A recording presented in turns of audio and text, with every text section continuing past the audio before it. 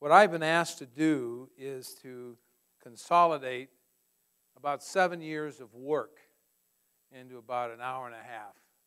And as Laura said, the intent here was to provide a presentation that you could use. So as you look at the PowerPoint slides in the back of your notebook that you have there, you'll see there's a lot of them there, and they're more than you ordinarily would use, but it's meant to be as comprehensive as possible for us to work at this. So I've been asked to answer 3 basic questions. One is, why is there a need to transform organizations and school districts, public education? Second question is, what is this systems thinking thing all about? And the third question is, and to begin to deal with some of the models that we've been working with. I'm not going to deal with all of them, but I've selected 4 basic models that are the ones that I think you can start with and deal with.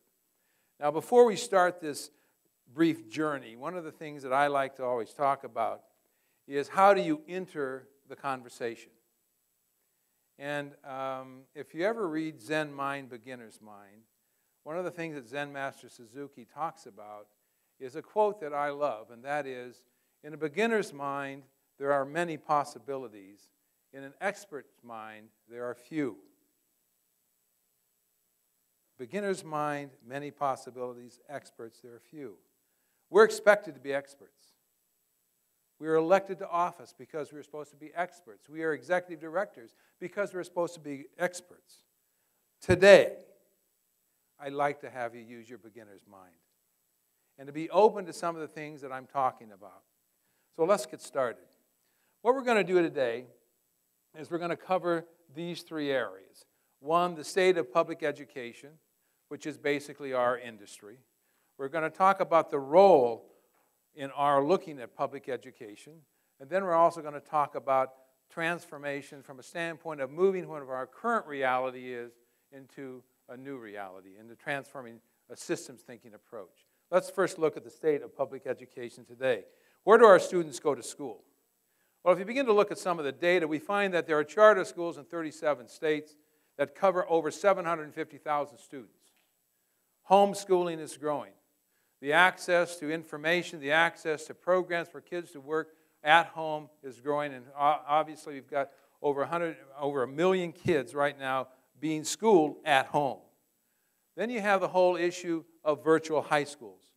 If you were to Google virtual high school, you will see a plethora of schools that come up. These 3 that I've highlighted here, the Excel High School, Cal State High, Addison High.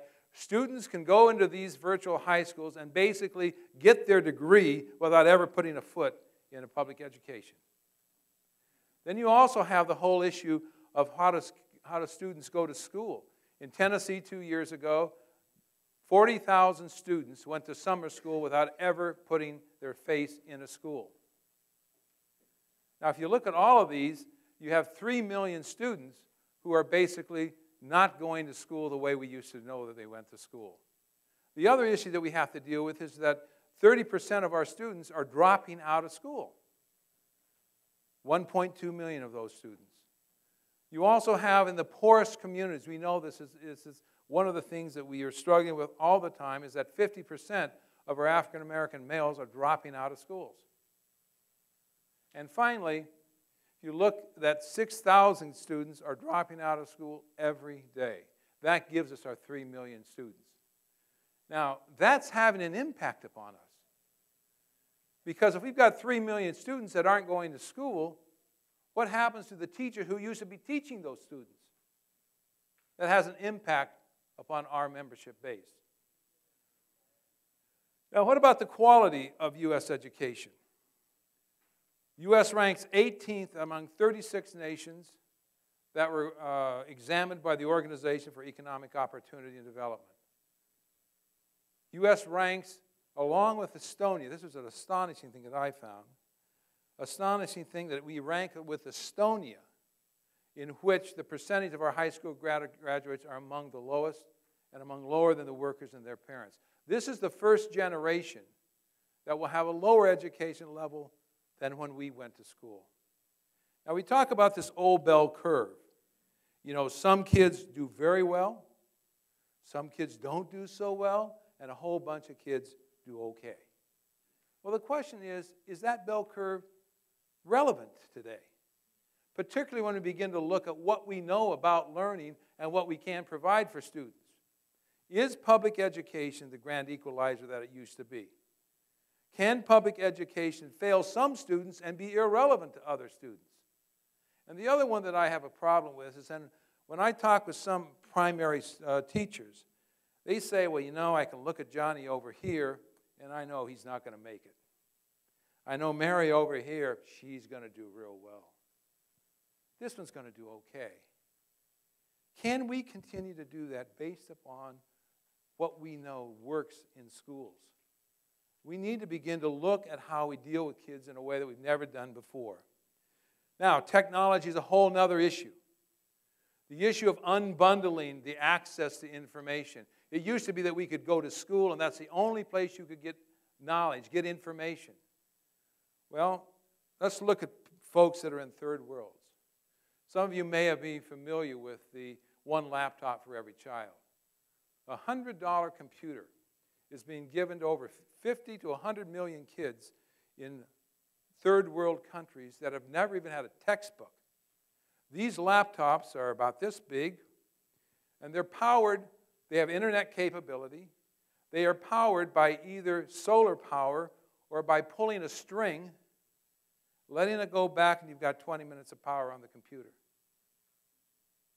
Now, do you think this is going to have an impact upon worldwide, upon education? $100, a guy out of MIT has basically been shepherding this. We also know that some students are more proficient than their teachers when it comes to technology. So I often wonder when you go into a classroom and you see a student teaching a teacher, well, which one is the teacher and which one is the student? It's a big issue here. The other issue that we've got is that there's a growing distance between schools and home as it relates to education and access of knowledge. I was in Alexandria, Virginia, just before I retired, and I was talking to this young man. And he says, you know, Mr. Myler, when I go to school, I have to download myself to go to school. I said, what do you mean you have to download yourself to go to school?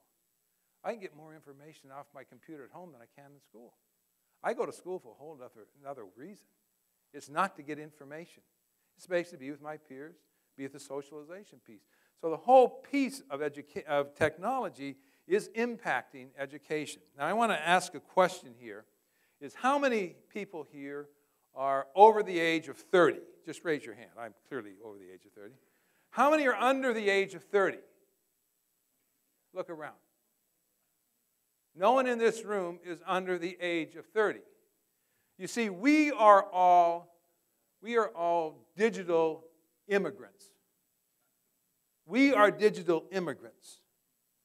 Those who are under the age of 30 are digital natives, which means that they have grown up with a computer in their hand. Now, a guy by the name of Don Tapscott wrote a book called Grown Up Digital, and I would submit to you, you should read this book. Because he goes through what the net generation is all about, those who are from age 11 to age 30. They have a whole different world. I watch my grandchildren text all the time. Drives me crazy. They're texting. Then I look at what they've done to their cell phone. They can send video from their cell phone. They get pictures on their cell phone. Question I ask you, what have you done with your cell phone lately? These are the children who we are working with in schools. Well, what are the characteristics of a net generation? There are 8 of them that are outlined in his book. The first one is the freedom in everything they do. They get on the computer and basically they can do whatever they damn well please. That has an impact when they come to school. They also love to customize and personalize their stuff.